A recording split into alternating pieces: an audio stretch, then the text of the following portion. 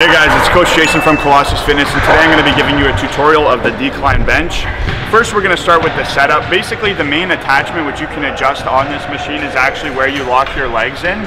So as you can see, I have a comfortable distance here so that I'm not too far back in the bench or not too far away from the bar, so that I'm pressing in a comfortable spot. So I'll show you what this all looks like.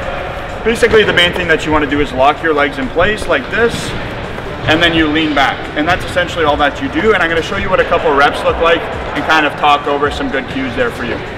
So as you can see here, I'm pulling my shoulders back almost as if I'm trying to pinch a pencil between my shoulder blades so that my chest is out and I'm in a good spot to squeeze it.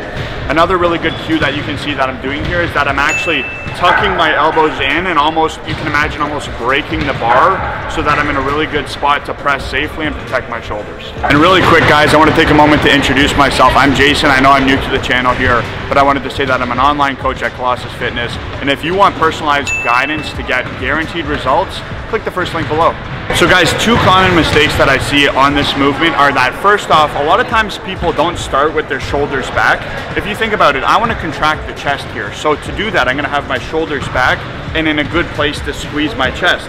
If I start my movement like this, my front delts are going to be taking over and I'm not going to be getting those chest gains that I want. That's the first mistake. The second mistake is, even a lot of people do that. They do the right thing and they bring their shoulders back, great.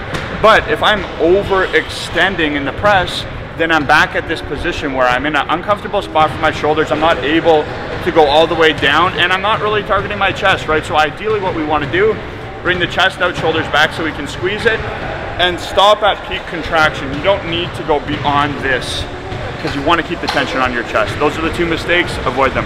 All right guys, so thank you so much for tuning in. Once again, if you want to get the results that you deserve, click the link below and have a nice day.